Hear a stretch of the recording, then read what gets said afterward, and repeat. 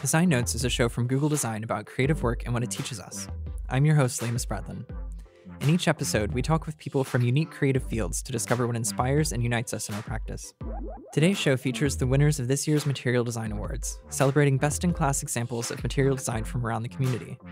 I sat down to talk with designers, developers, and product managers from the winning teams at NPR One, Eventbrite, Momondo, and Blinkist to discuss the ways in which they each brought the material design system to life in their products.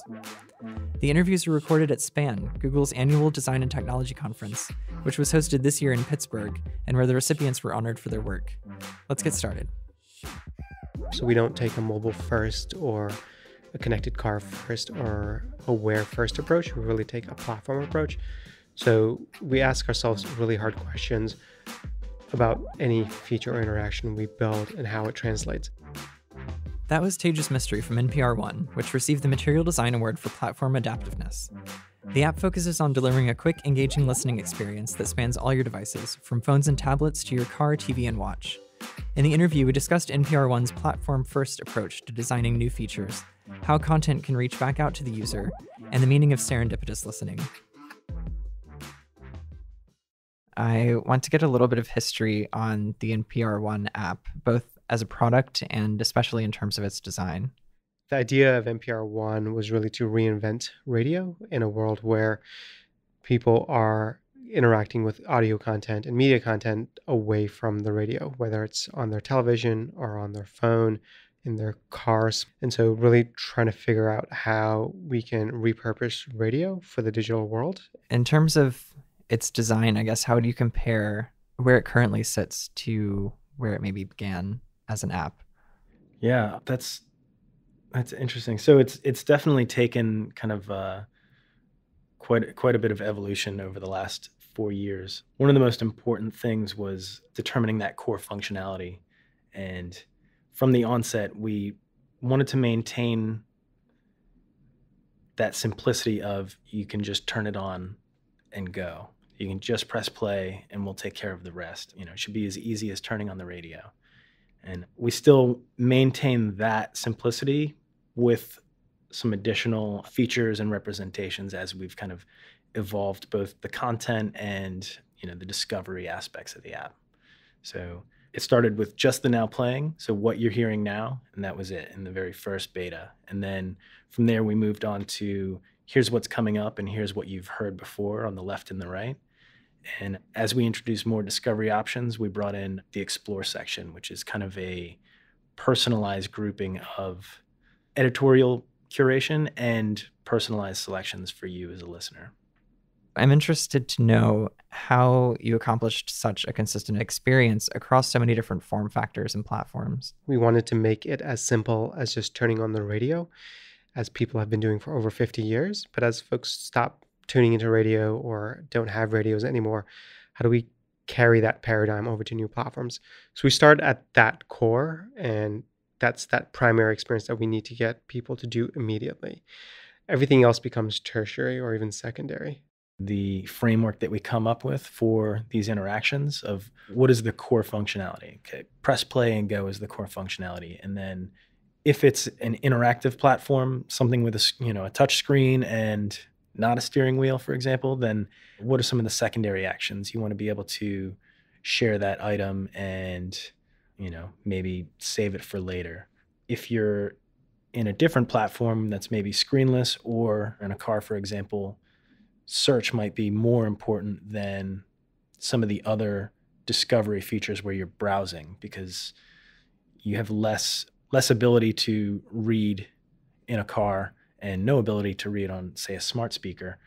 So being able to intuitively just search for the thing or say the topic you're interested in hearing becomes more important on those platforms. So outlining the kind of platform standard set of features, what's primary, what's secondary, what's tertiary, and then finding the right balance of those on the particular platform that the experience is being built for.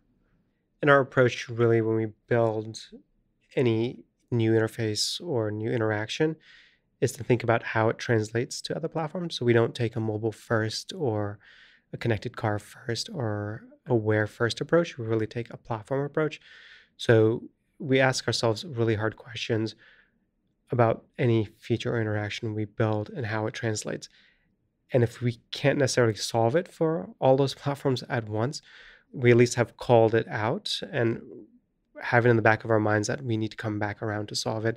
And it really gets to a point where we iteratively build something, learn from how people are interacting with it, and then come back around and try to figure out that platform solution. So we're not afraid of experimenting and really at times boxing ourselves to one platform, but we're all self-aware that this is meant to be cross-platform and that it will need to evolve. I keep thinking about this comparison that we might make between something like the NPR One app and an actual radio, in the sense that an actual radio, you turn it on and things are happening and it has no like graphical interface beyond that. It opened up some additional kind of different avenues of design. One of the goals of the design is to get you to press play and then put it in your pocket, right? Designing for something that ideally you don't have to look at again. Maybe you take it out and hit skip or rewind to catch a name you missed. But if we're doing our jobs correctly, then you're just going to continue to hear something informative or interesting or you otherwise wouldn't. So bringing that aspect of design also into what you hear next has been one of the really unique and interesting challenges that this team's tackled. That's a good point. It's really the content that shines, whether it's a Planet Money podcast or that local story from WWNO in New Orleans about race and culture. How do we really elevate the sound and the story rather than worrying about the buttons and the opportunity to dive further when the content is really speaks for the application and the experience in and of itself? This is like a very essential pared down kind of interface that you've created. But I'm interested to know, have there been any unique constraints that you've run into building across all of these different platforms, even with such a minimal experience? I mean, there's kind of a fine line of keeping that brand representation, like this is an NPR app, this is an NPR One experience, but also making it feel like it belongs on the platform that you're using it. We always say that we take an 80-20 approach where we try to solve 80% of the problem and then leave 20 on the table. And that 20% is the hardest percent that we kind of incrementally iterate over months or even years, or even as new platforms come out, some of these questions don't even get answered until further down the line. So as you're thinking about both this like platform approach of thinking of all platforms at once and kind of the system that you've developed and balancing that with brand expression that's appropriate to each of the platforms, what is the relationship like with material design in the app, or how has that contributed to or changed the effort to build an experience across platforms? Yeah, I mentioned before that kind of balancing act of our platform versus, the platform that the user is currently experiencing it on. And material design's principles have been a great kind of expression of that balancing act, helping us to identify and elevate what's the most important thing in your current context. So, as we mentioned on any platform, pressing play is the most important thing. So bringing an element like the fab to be the kind of primary action, the first thing you see when you open up the app is the now playing screen with a giant play button. And the promise there is you press this button and we'll take care of the rest. And if you want to go and look for something else, there's plenty of avenues to do that, and some of the secondary navigation and tertiary navigation based on the content you're listening to. But the most important thing there is to just play the thing that's on the screen or get that flow started. The material design guidelines really hone us in on the right approach, and we trust that those have been tested and other apps are picking up those same patterns. So there's no need to reteach a listener or a user on a completely new paradigm, whether they're going from one app to another. So we want to stay within those constraints. And I think that's actually more helpful than actually being a detriment towards our approach. We're a very small team and we have a lot of platforms that we support. So how can we minimize that burden of overthinking solutions and really just move forward towards shipping? And I think that's been the real benefit of us moving cross-platform, is that material design has allowed us to adopt newer platforms at a quicker pace than if we had to think about this from the ground up every single time. Eventbrite Organizer is built for accommodating the wide range of tasks an event organizer is responsible for, from planning to the day of the event and beyond. The app received this year's Material Design Award for Interaction Design. In the interview, I learned how Eventbrite integrates material design into their own brand identity, how the app enables organizers throughout the event's lifecycle, and the importance of pausing to take a break. Organizing an event is obviously a very complex process. There are a lot of different tasks that organizers need to do. And outside of the app, it's, I would say, maybe unpredictable how complex it will be from organizer to organizer. What are some of the concrete approaches that you've taken to simplify event organization through this app? I think one of the things that I always mention it to Dan was like, we should start using more animations, something that is just like delightful, using it more as a tool to remove steps or make people feel that they are not jumping between pages or experiences. So working very close with engineers and just like communicating this and just changing their mindset to be animations needs to be for us more about removing that friction between pages and like make it more smooth. And then it's not going to be about, you know, doing fun things necessary. Because also, if you think about organizers that are using the app to finish something and they don't have time to, you know, just see something or play with something. They just want to get something done. So different from the consumer side, it was more about, you know, removing step and just making it more like streamless than just delightful in a way. Yeah, given that the experiences of organizers are so varied, I wonder if there have been times where you get feature requests from organizers that actually don't make sense in the app and how you decide what features should be adopted. The more we put into the app, the more we are at risk of just muddying the experience and making it too bloated that people don't want to use it. But there's features that we want to put into the app that don't necessarily make sense being solely native. By solely native, I mean, you know, built out in native experience, that we're starting to consider like web views and things for small tasks that are really key to an organizer's life cycle of payouts and things like that, that are one-time things that we don't necessarily need to create those services. So those kinds of questions are coming up now as to like, as we again close those gaps. Yeah, just thinking about not making or breaking the current experience just to put something new or like add something new. So if we ask a lot like, is this going to hurt the experience? Is this going to make it more complex? Is this going to really change how things work right now? And that just inform what we decide to do. Yeah, there's definitely a push and pull of like what would benefit the organizer versus what would be, you know, kind of work but unnecessary to put in all that effort to make it work in that experience. So yeah, I mean, this is something we're facing now. We've got the kind of basic functionality. It's not quite basic, it's, you know, quite broad functionality now that's quite complex. But the more we try and make this app like a superset almost of what the web does now, in that you can carry it with you, you can check people in, you can scan them with your camera, that kind of stuff you can't do on web, obviously. So these things, we're trying to take all of that stuff from web and put it into the app. But it's definitely a difficult task to kind of decide which pieces go in and how they go in. Especially when everybody's getting excited about putting it in the app. The first thing I noticed as soon as I signed into Eventbrite Organizer was this empty state that had like kind of hot air balloon like swaying in the wind. That reminded me that even staring at the app is like its own kind of interaction. So I'm interested in other ways that interaction design can influence these kind of like blank states or introductory states, both in Eventbrite and elsewhere. Yeah, I think if you think about an empty state, for us, it wasn't an empty state or like a specific page. We thought about, okay, let's log in, let's create an account, let's do all of these things. And then the empty state was actually part of the onboarding to us.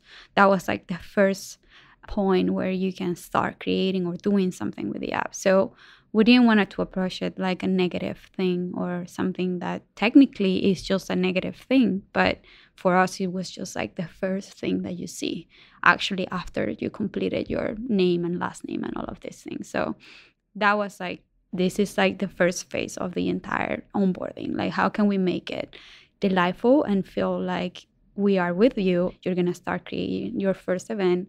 It was going to make you successful because you're going to complete something. So that was the way that we wanted to approach it. And then again, just thinking about that all the time and just taking a second thought every time that we wanted to add something in the app and think about animations and interaction and being mindful of adding new step all the time. And when we really needed it, we thought about incorporating interactions and animations to that, so it didn't feel like an extra step.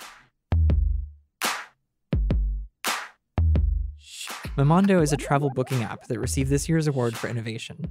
In Momondo, the tasks of booking a flight and booking a hotel are split into two distinct actions in the app and are presented to the user as physically separate but easily accessible. The unique multitasking experience makes Momondo feel like two apps in one, using Material Design's notions of light and shadow to build a strong and intuitive mental model.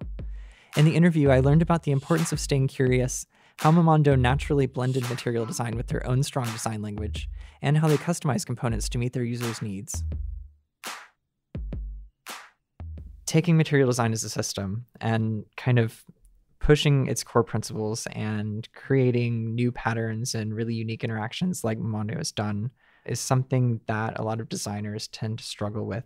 So I'm interested in how Momondo manages to kind of strike the right balance between user familiarity and kind of the expectations the users bring to your app from the platform and the totally unique interactions. Yeah, we do also have a really strong brand. We have a really good like web product on iOS app as well. And as a culture, like the way we work, Momondo's slogan is stay curious. And that's kind of like a call to action for our customers to like stay curious. But it's also like a working methodology that we have where we just kind of question everything. So, I mean, I tend to kind of start with pure material, so to speak, religiously following the guidelines and stuff, and then picking it apart and like questioning everything and just trying to see if there's a different way we can achieve the same results, but still remain true to the platform. One specific thing that really stands out to me about the app is that inside of the app, you have this kind of like internal multitasking structure where a lot of the search functionality for like flights and hotels exists inside of these screens that almost serve as apps within the app. So you can be executing flight and hotel searches and then toggle between them in the menu space. Because this is such a unique kind of structure for an app, I'm interested in the rationale and kind of how these interactions developed. There's no kind of linear path in like booking travel. So like we know we have like a massively diverse range of users and they all want to book in their own kind of ways. So we kind of use the app to enable their own way of traveling, that kind of menu space and the kind of mini apps within the app kind of thing conceptually came out of that, like allowing people to play around and just like maybe be surprised by something that they didn't expect. So they're looking at a flight ticket and then they can jump out and check if hotels in that city are, you know, worth looking at. And it's also like a fun kind of interesting pattern because I mean, it would have been very easy to kind of stick on a bottom nav or like a hamburger or something, but that wasn't Momondo enough. And yeah, we just wanted to try something a little bit out there. I'm interested in other areas where these kind of unique features and components that you've implemented end up simplifying what, at least for me personally, can be a very complex and stressful experience of booking travel. Yes, I know that it can be a stressful experience, but I think that's one of the goals of Emmet in this case, that actually he has made it possible to put that stress level away. And I think that's why his contribution to design in the ecosystem that we have in hand, it's fresh and it's the delivery of the design doesn't have any ego. And that's what makes it so good. And that's why we think it's great. And it creates great value for us. We think that good design generates great value. And we see it on our users and we see how happy they are of using the product.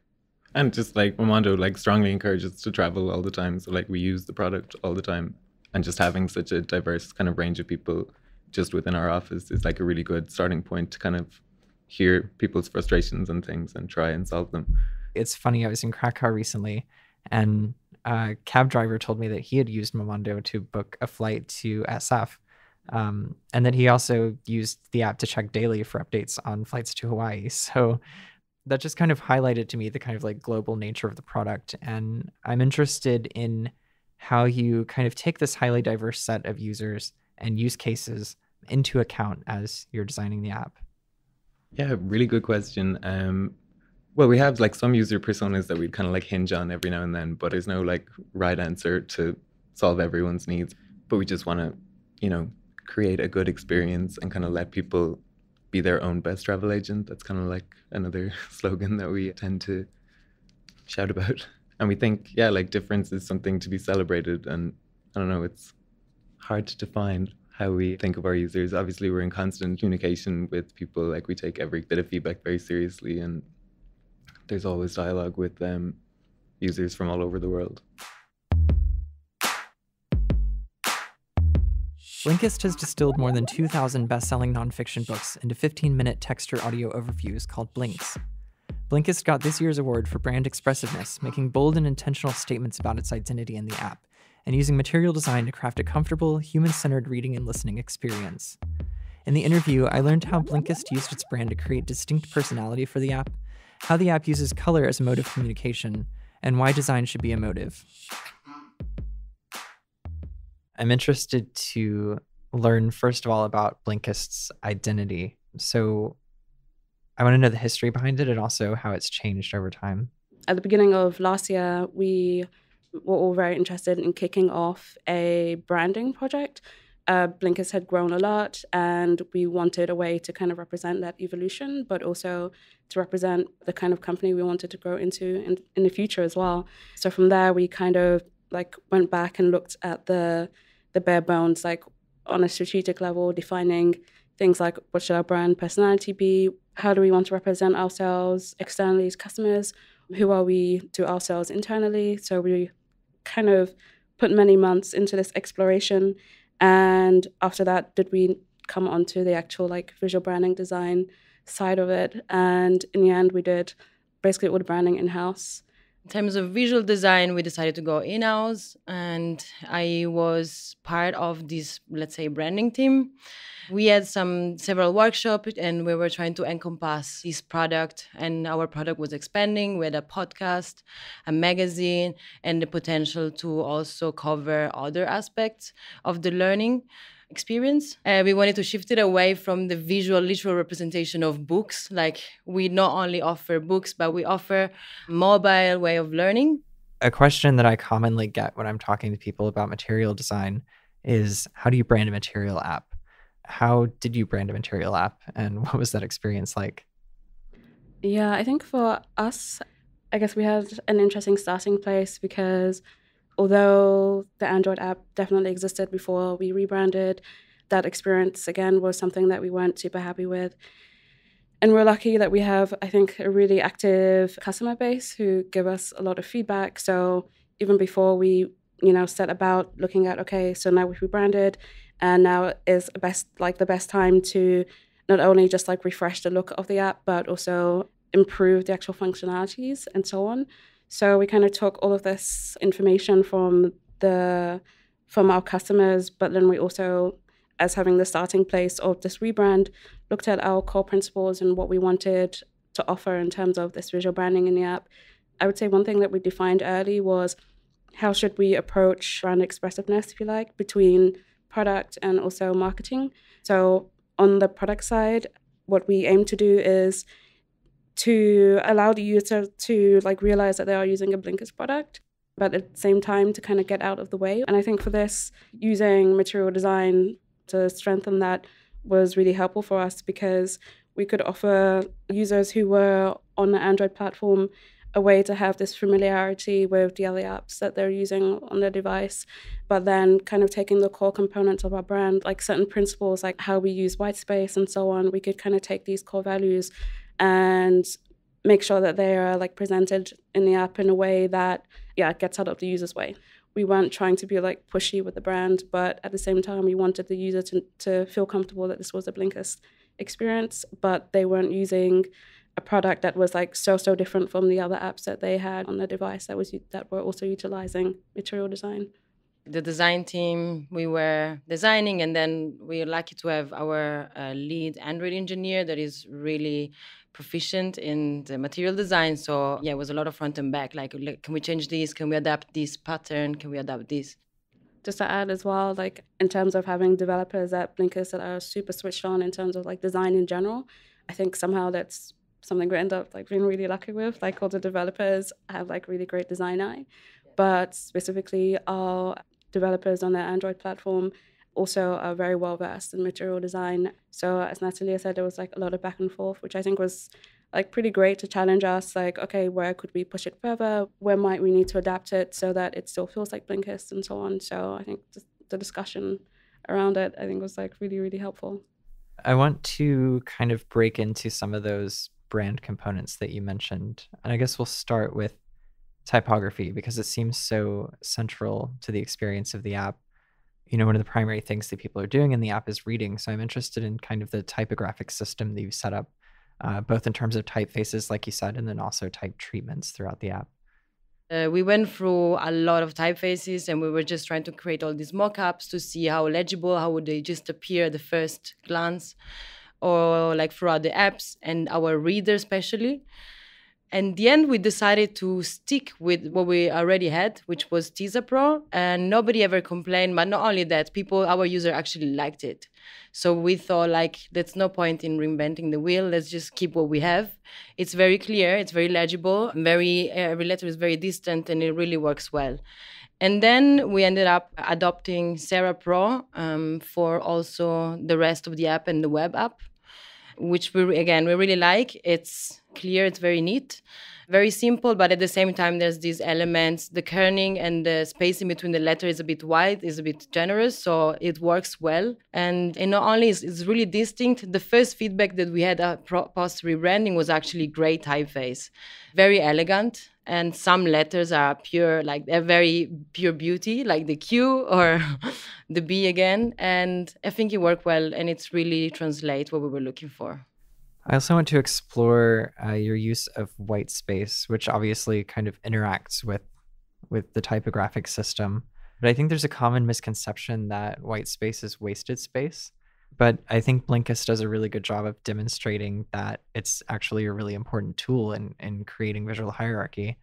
I would like to get into your approach to white space, especially when you're designing for small screens like phones.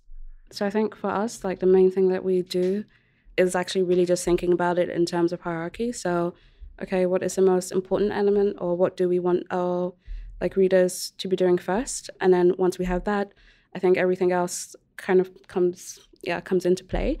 In terms of the white space, I remember initially when we were doing the first mock-ups for this, and it was like so different from the app previously, and it was like, okay, maybe this is wasted space. But when we thought about it some more and kind of like slept on like these initial mock-ups, I think one of the main things that we kind of stuck to is what kind of like mood that we want to evoke with this app. And I think that's something that you can kind of lose when designing for products, is that design on some level should be emotive, and it's about creating as well like a more like emotional connection and not just like purely delivering information in a way. So I think the way that I personally like to think about it is when we use white space, the user should feel comfortable using our product, whether it's on web or on Android device. Things shouldn't feel cramped. The experience should feel like expansive. But when we take into account as well what should be priority, we don't make the user search for things they are able to do, the first things that they need to be able to do, but that doesn't mean that everything needs to be super cramped or something. So you touched on kind of using white space as a way to add this emotive quality to the interface. And is that kind of conveyance of emotion part of the identity of Blinkist? Yeah, I think so. Like as Natalia mentioned, with the typeface, we didn't just pick, okay, this, type is super clean and that's it. We were looking for something that had this little bit of quirkiness. And I think in general, with the brand personality, you'll see it from the choice in typeface, from the choice in color, from the way that we communicate. So then in terms of creating an emotive experience, we always try and think about, okay, what is the brand personality? So for us in-house, we kind of have these values. It should be human, it should be insightful, it should be curious. And we think about, okay, how can we make sure that we adopt this in all of our collateral and all of the things that we do, and basically just make it appropriate for each platform, for each touch point the customer has.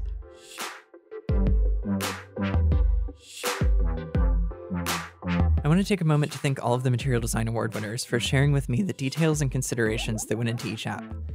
It was great to hear from 4 teams working on very different products, how each integrated the system into their design practice, amplifying the best of material, authentically connecting with users, and creating experiences that are as enjoyable as they are helpful.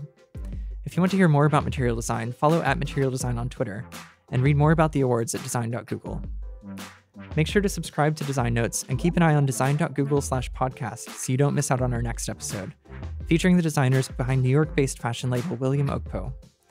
I talked with the designer sisters Lizzie and Darlene Okpo to learn what gives their line its identity, where inspiration comes from, and how to make the ordinary look unordinary.